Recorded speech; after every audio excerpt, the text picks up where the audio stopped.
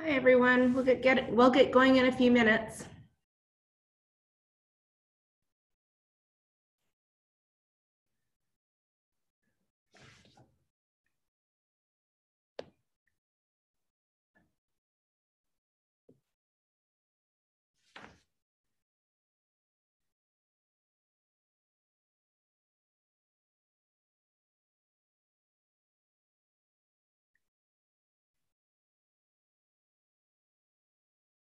Is the mayor planning on attending today?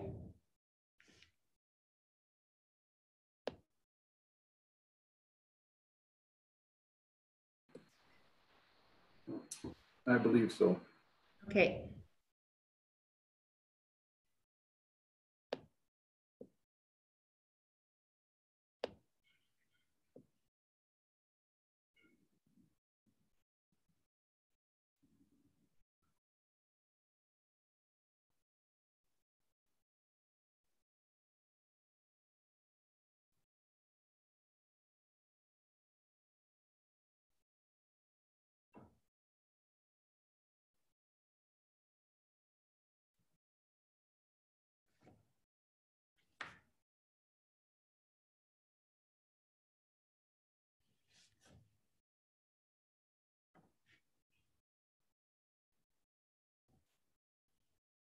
Okay, well, the time is now 1:30, so we're going to get moving along with our Community Growth and Infrastructure Standing Committee meeting. I'm the vice chair of this committee. Councillor Watkins is away on holidays right now and asked me to sit in on him. I think from our committee, we for sure have Wes Broadhead. And hi, Wes. Myself, Ken McKay, who is not on the committee, but a welcome attendee, is here. And I'm just looking for the mayor, is she here? Is she on our list yet? Not yet. She is not yet. She did accept the invitation, though, so we're expecting her. Well, we just saw her at the lovely raising of the Métis flag, and she did confirm her attendance. So I'm imagine she's rushing back to her desk as we speak. So we'll just give her a second here. Anyway, we can call the meeting to order. The time is 1:31 on my watch. Attendance, as I said, Wes and I, and hopefully the mayor in a moment to provide us with quorum. First, I'll call for the adoption of the agenda. So moved by Wes Broadhead. I move that the August 24th, 2020 Community Growth and Infrastructure Standing Committee meeting agenda be adopted as presented. Thank you.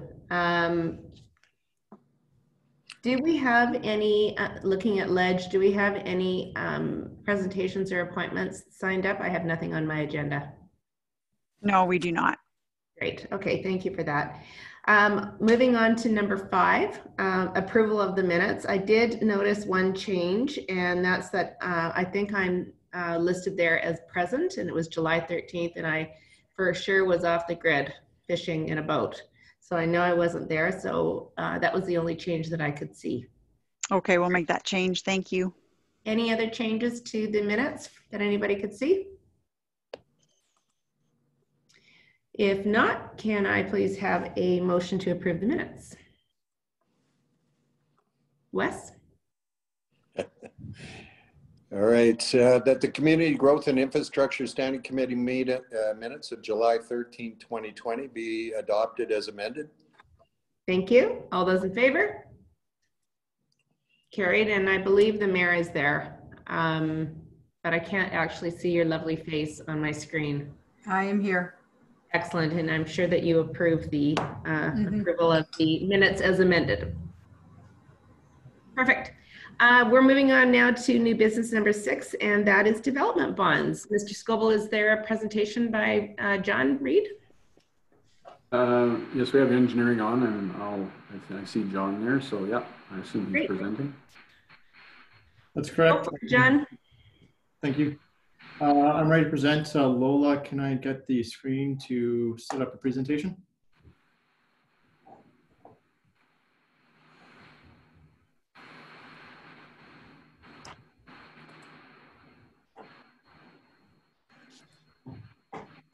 You can start your screen share. Can everyone see the presentation? Yes, we can. Perfect, thank you. Good afternoon. My name is John Reid, Manager of Development Engineering, and I'll be going over the recommendation of introduction of the use of development bonds for the City of St. Albert. So I'm going to preface this with the start of this presentation as a repeat of the one I gave on the June 8th COVID-19 Recovery Task Force meeting for those council members who are not present at that meeting. And the second half of the presentation deals with the proposed document changes that were required from that.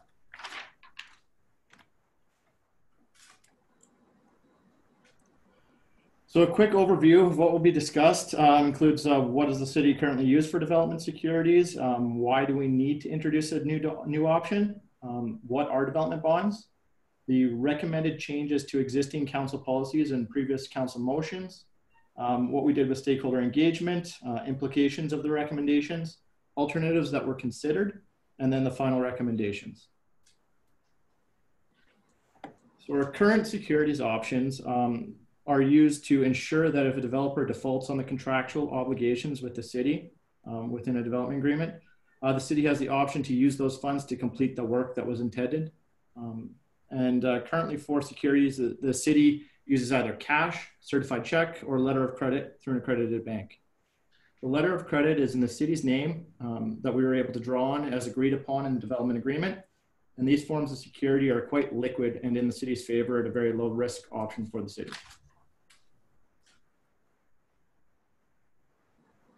So while the current forms of security are very low risk for the city and an acceptable practice in the industry, there's been a push to use an alternative form of security.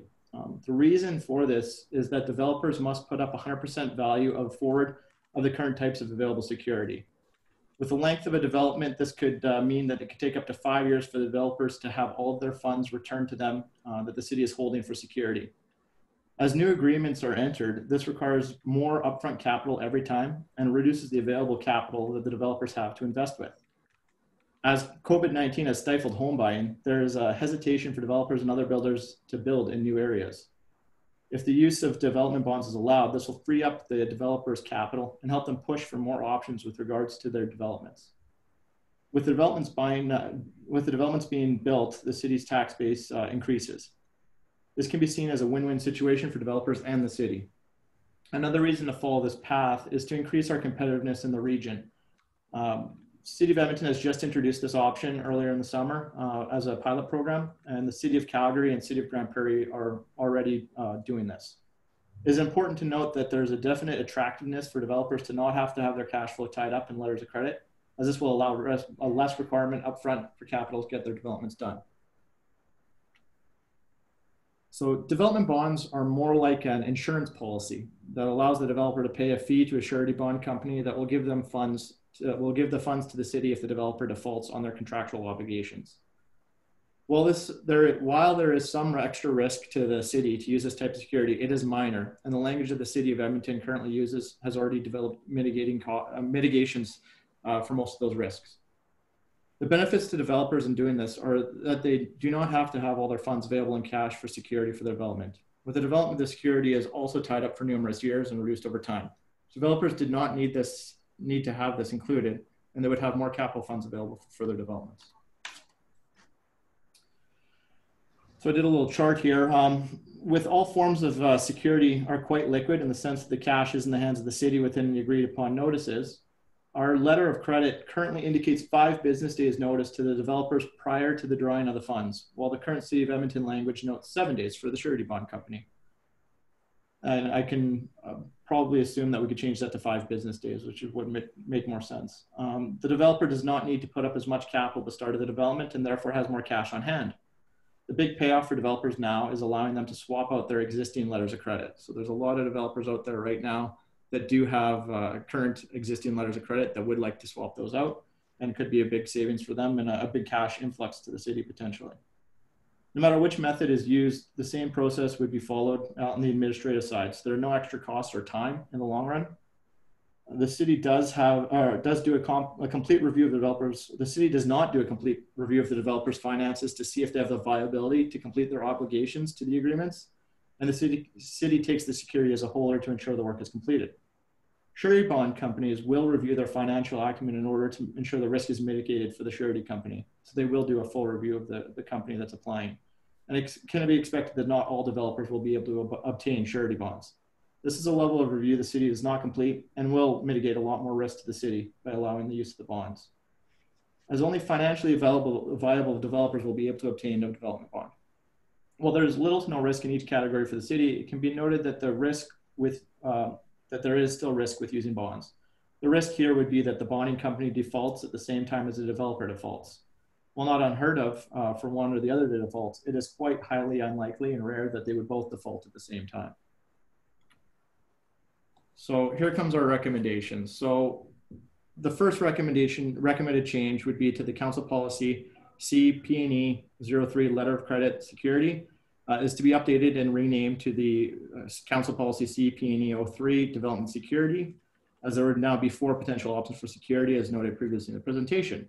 The new name would be more generic in dealing with development conditions.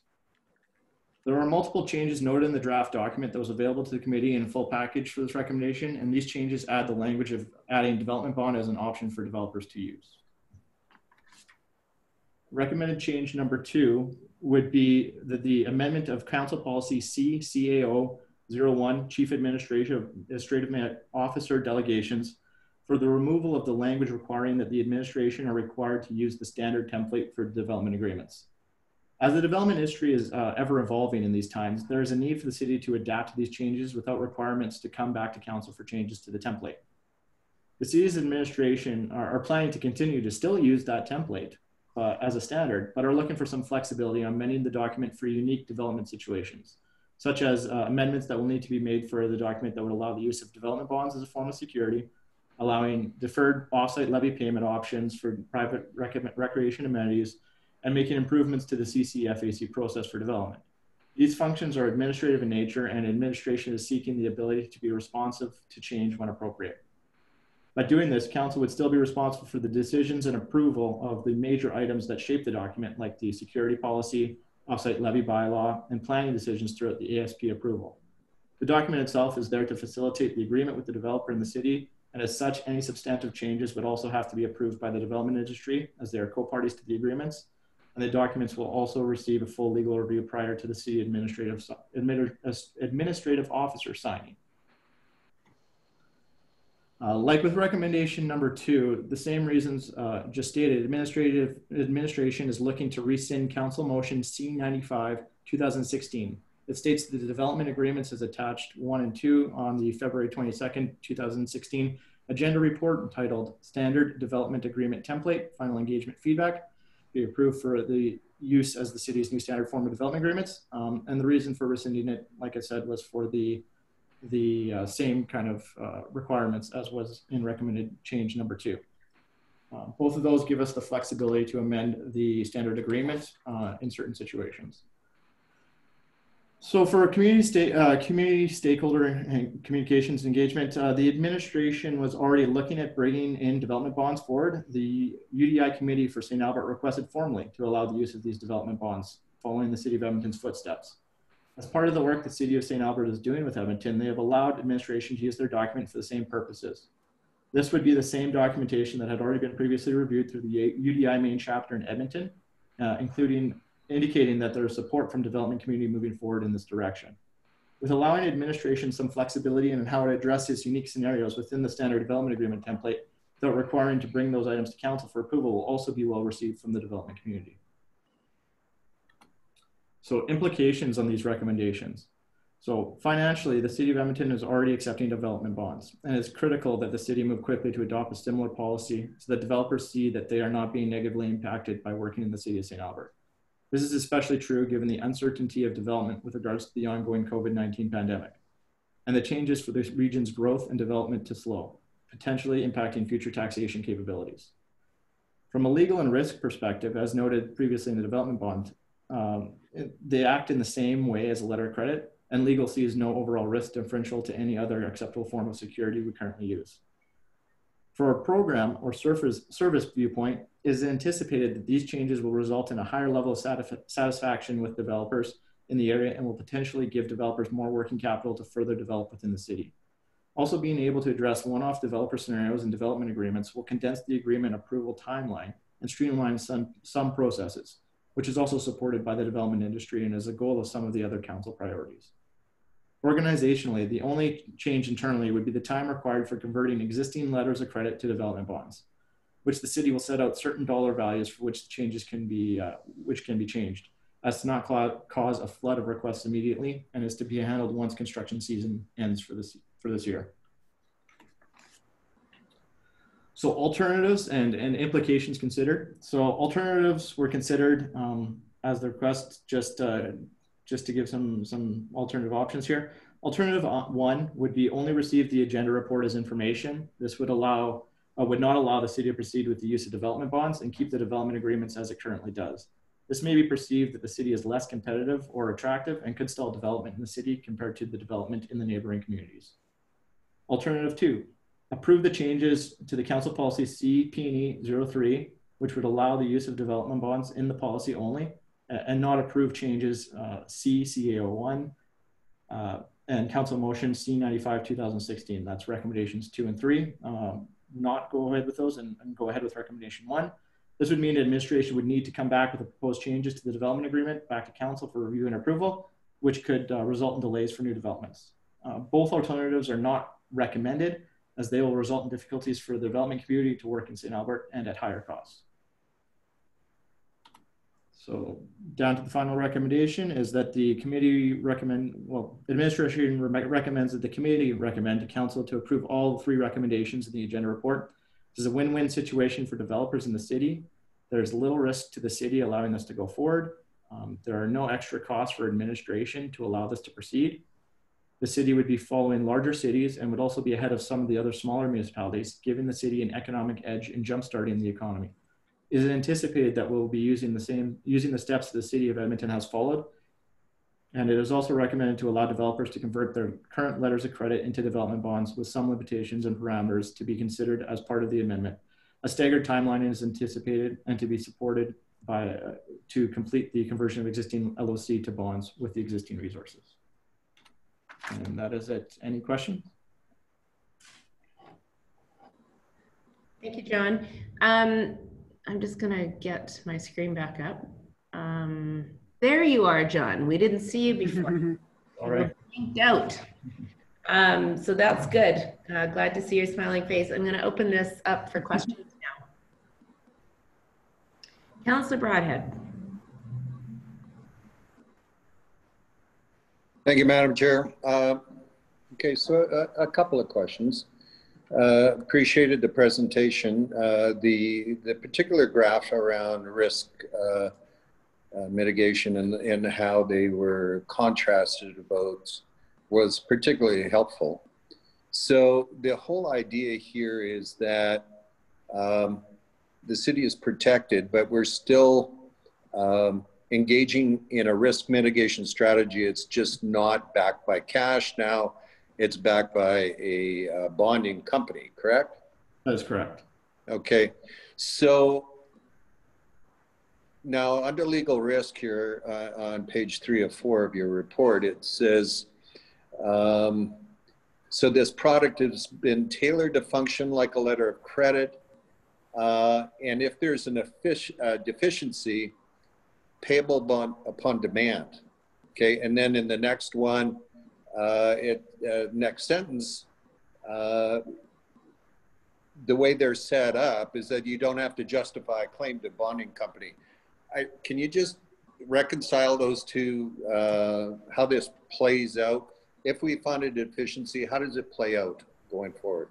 So usually what happens is the deficiency is noted and we have to give notice that they have to correct the deficiency in a certain time frame. If they do not, then we hold the right to pull the funds and do the work for them on their behalf. So with the letter of credit, it's the same thing. We notify the company that they have the regarded they're required to do so, we'll draw on those funds and execute the work immediately. The same goes for a development bond. So we would notify the development bond company or the surety company and do the draw on that funds at that time.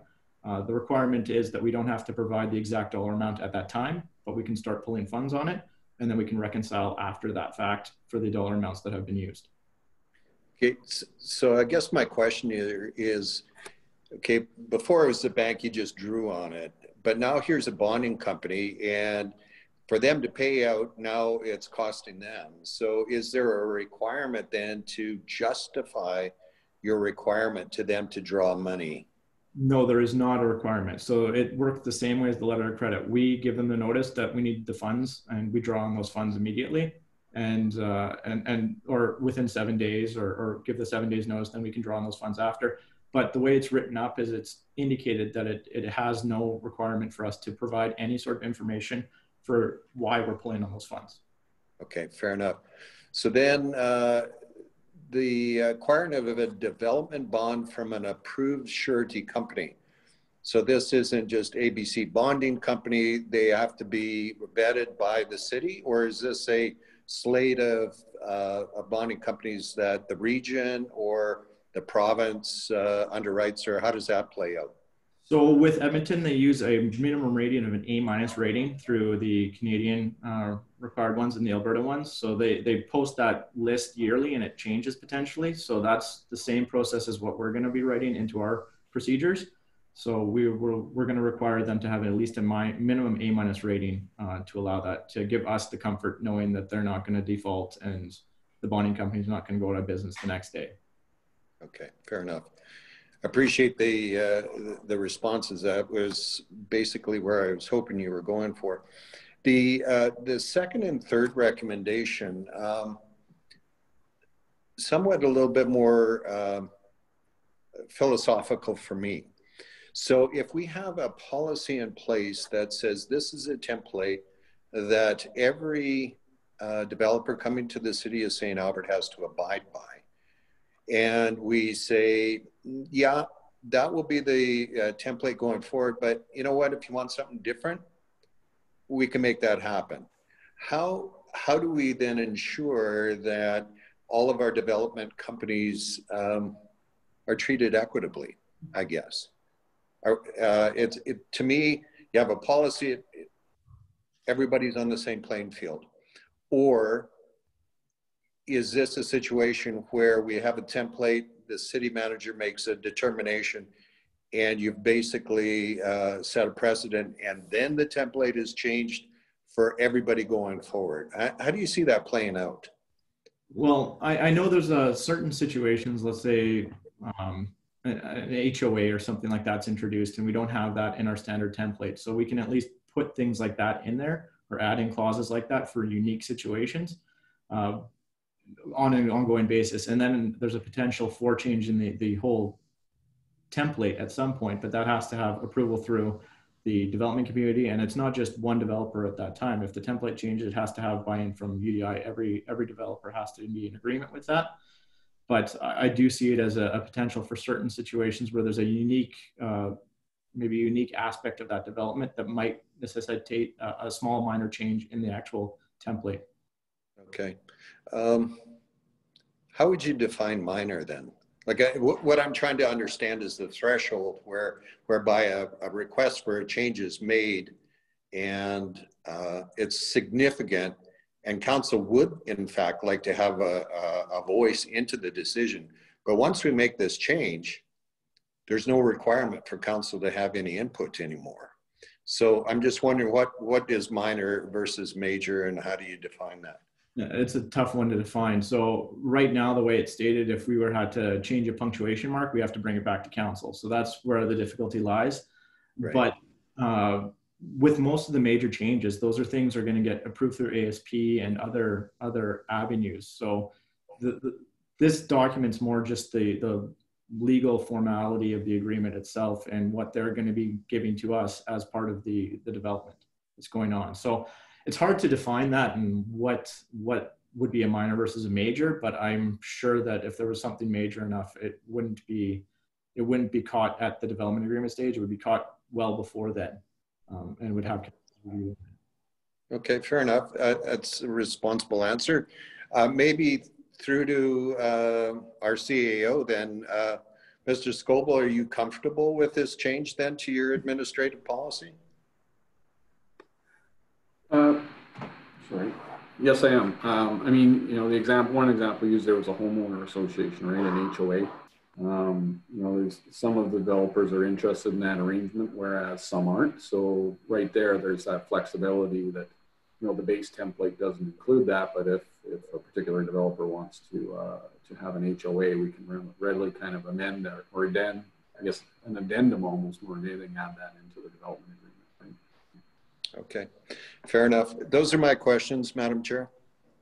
Thank you, Councillor Broadhead. Very good questions, and you asked some of mine, so I'm going to move it over to Councillor Mackay.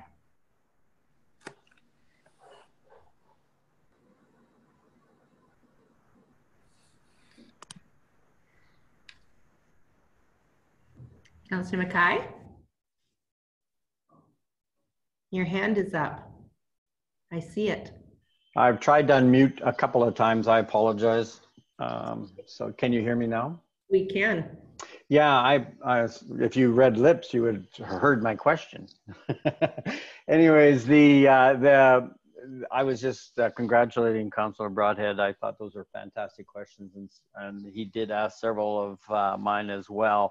I guess just picking up on some of the responses, Jonathan, so you're part of, I guess, one of the risks would be as if there was a rush by development companies to actually want to convert their lines of credit over to surety bonds.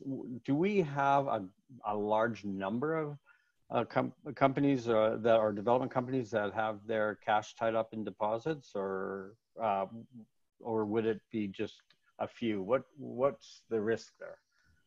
So I'm just opening my sheet up right now. So right now, for letters of credit that we have over the value of $50,000, we have 86 of them on file right now. So the way I've set it up is to be around between 15 to 20 is my breakdown. So once the first group of them have been cleared off, or the people have indicated they're willing to switch it, then we'd switch to the next lower dollar amount so that it's not bombarded, and we would have a reasonable amount of time to deal with these. So what was the number you were looking at? Maybe, like, I mean, in a sense, so would it be a specific number you would have that would be converted, or would that be your benchmark? Yeah, so in total, all of them over 50,000 we'd give the option for, but it starts off at 500,000, which there's 17 of that are over 500,000 right now. So that's significant though. So, I mean, you could, that was going to be my next question would be, what would, like, I mean, I'm obviously not familiar with security bond providers, and I don't know what premiums would be, but so what would be is that just primarily the benefit of it, is that they just don't have to, they can acquire the bond, and so they don't have to carry the whole entire line of, like, the whole cash cost. So you don't have to put down $500,000. It would actually be a portion of that, and the surety company would actually pick that up. Is there a large premium in that? Yeah, go ahead, sorry. From the surety companies, they've indicated it's actually less expensive going with them than it is going with the bank fees for actually getting the letter of credit. So it actually works out in double benefit to the developer, because it'll be cheaper for them to obtain the development bond cost-wise, and then their money isn't tied up at the same time. But realizing that's only for the higher level developers, they can get the rating of the A-.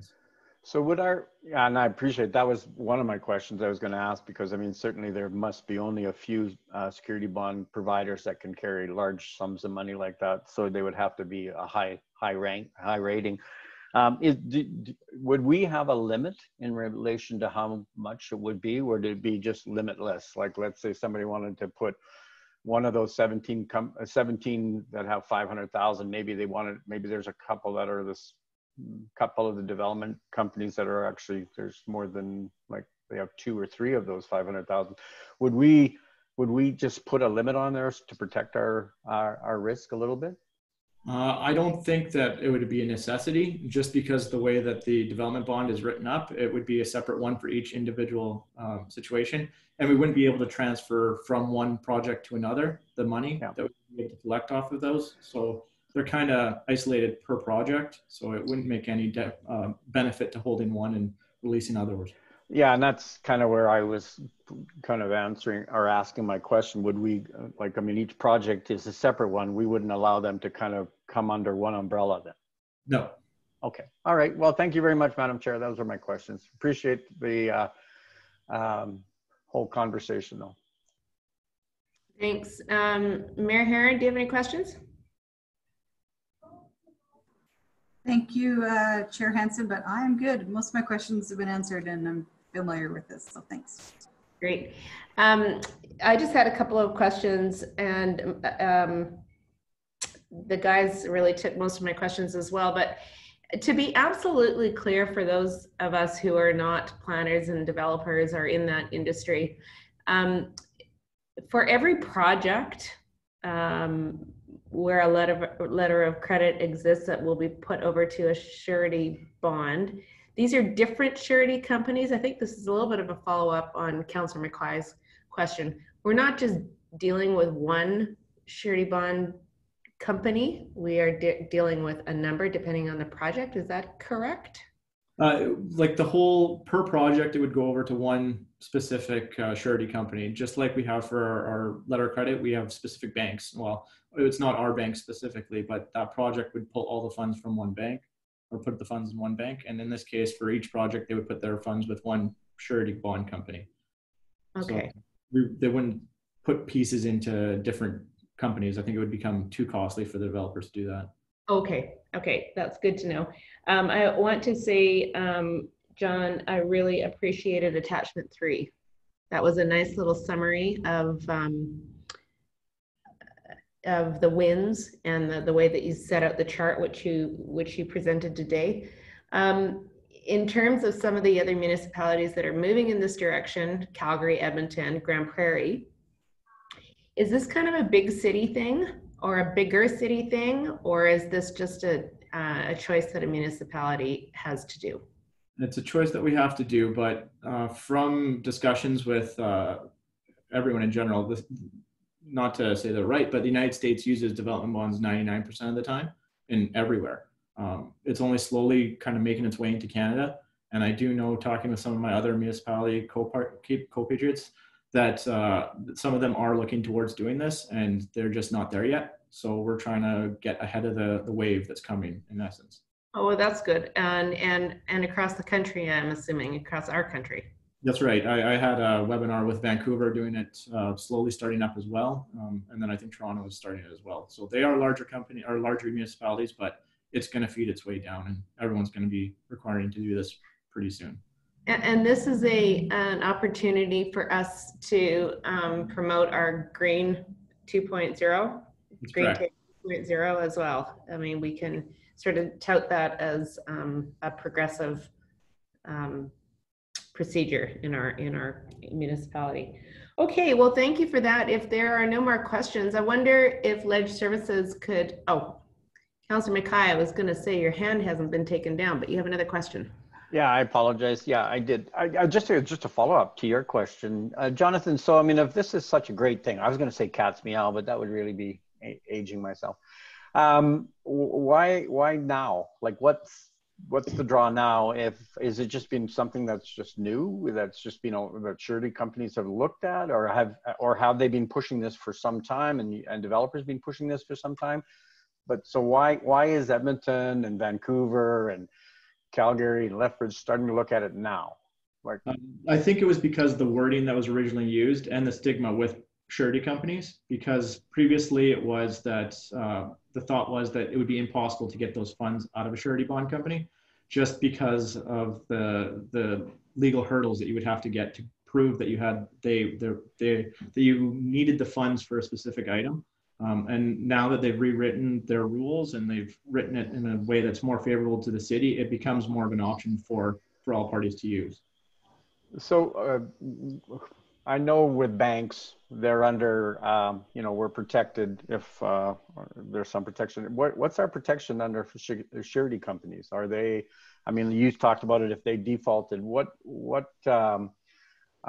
legislative or certification requirements, what are they having to pay into insurance, or how are we protected if that happens? Let's say we have a project that's ongoing and the surety bond company goes out of business, whatever might happen. At that point in time, we would request from the developer to re-establish a new surety bond with an A- rated company again. Okay. So that alleviates the risk there. Like I said in the presentation, the only situation where there's a big risk to the city is if the surety company goes down as well as the developer at the exact same time, which is not probably unheard of, but it's very low risk for that to happen. And I'm just gonna say a story from what I heard from one of the other municipalities is one of their banks went down that they had their letter of credit with, and that situation, they didn't have any cash available and didn't get reimbursed for certain situations when the developer defaulted after that. So it can happen with banks still too. Yeah, probably more likely in the United States, but I was just wondering, I mean, there must be some protection. I know in Canada, there are rules and regulations around banks and bank operations, but I was wondering if surety companies are under some sense of oversight as well. I'm not aware of that, but there might be, but I personally don't know that much about surety companies. Okay. If I may jump in, Madam Chair, they are. Surety companies, like insurance companies, like banks, are subject to their own legislation. And there's a fairly strict set of tests, you know, liquidity tests, stress tests that surety companies go through.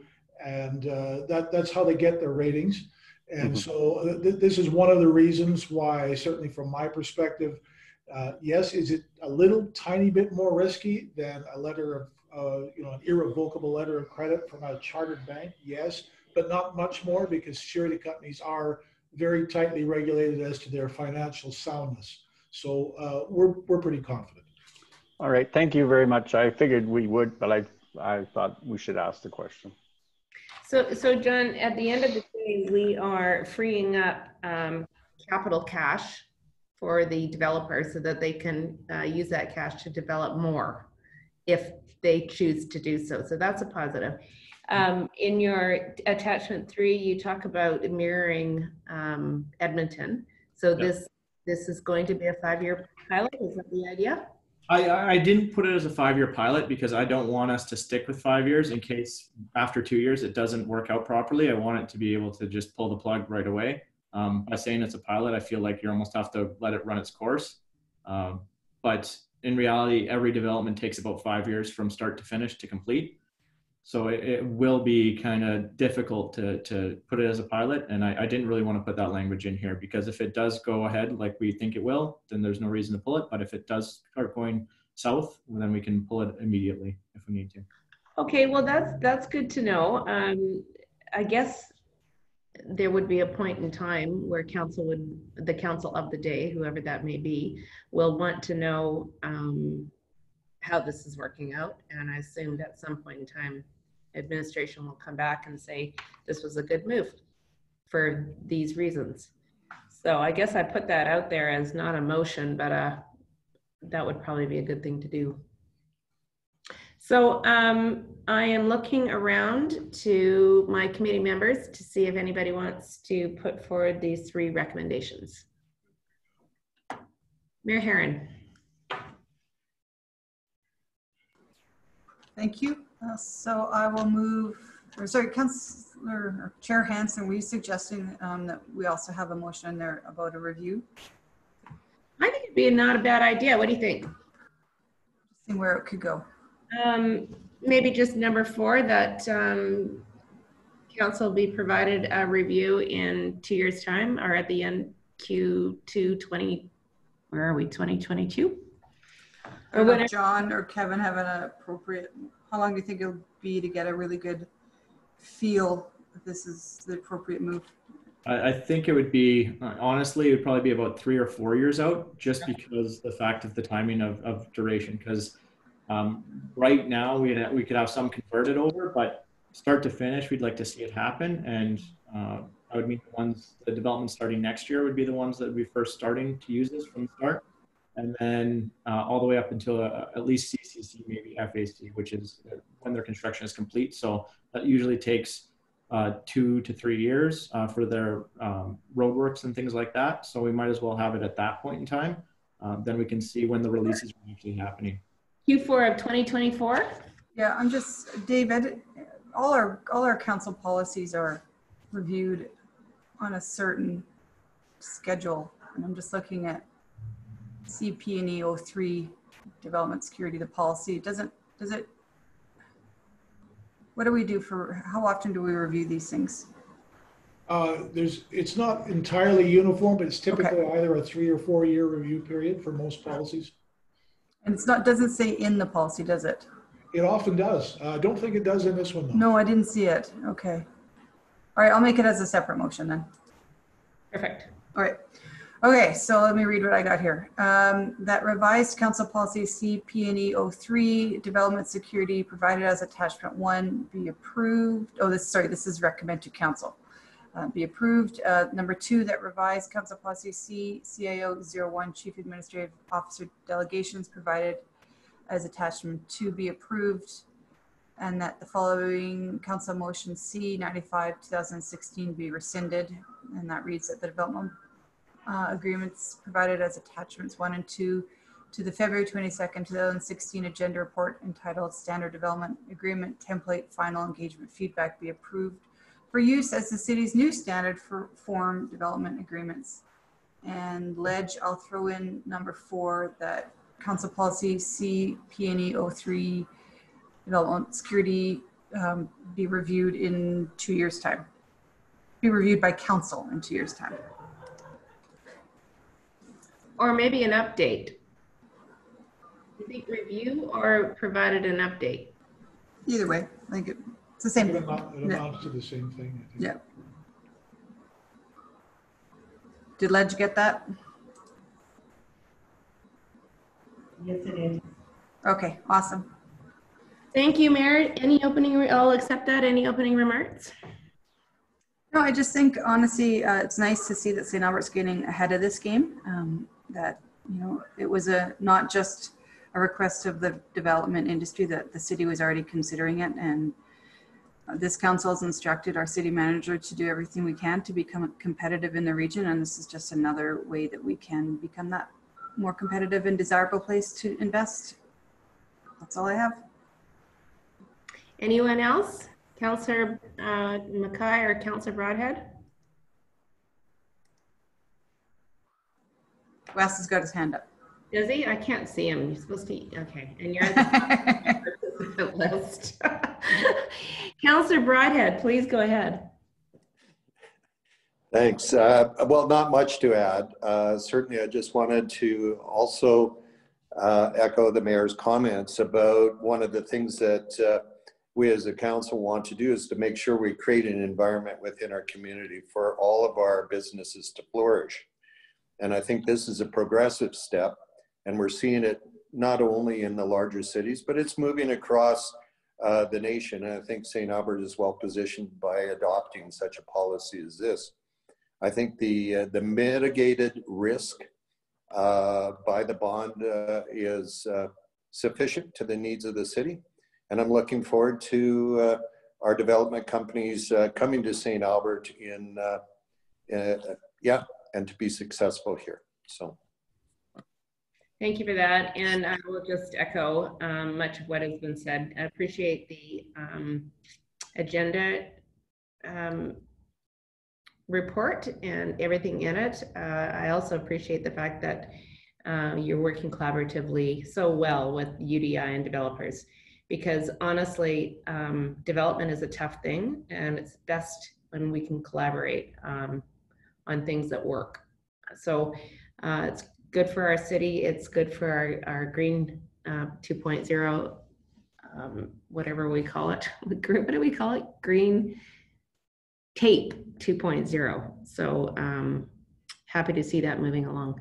So we have little buttons at the bottom. I'm going to call for the question, and you can put a yes or a no because I can't see you all together. So please register your votes. I think everybody's in. That is unanimous. So thanks for that. This was a short meeting. We're adjourned. You're muted, Wes. Bye, everyone. Bye, everyone. Bye, everybody.